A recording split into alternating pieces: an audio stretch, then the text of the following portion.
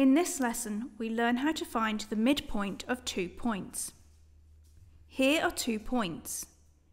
To find the midpoint, firstly add the coordinates together and then divide this result by 2. So we add the coordinates. Here is 1, 1.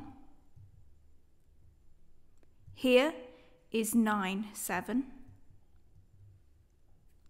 We add the x and y coordinates separately. 1 plus 9 equals 10, and 1 plus 7 equals 8. Now we divide these numbers by 2. 10 divided by 2 equals 5. 8 divided by 2 equals 4. The midpoint is here at 5, 4. Find the midpoint of 3, 8 and 7, 3. The points are here. We add the coordinates. We have 3, 8 and 7, 3.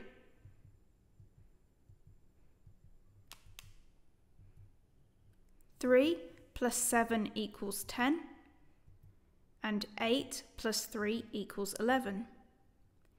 We divide by 2.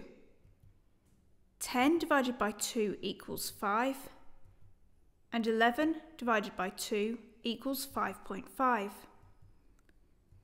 The midpoint is here at 5, 5.5. Find the midpoint of -6, -3 and 2, 3. We add the coordinates.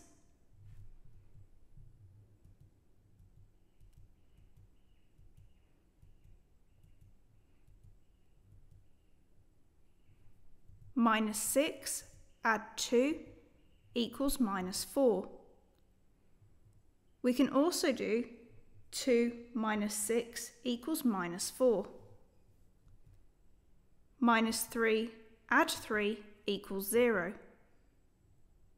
Now we divide by 2.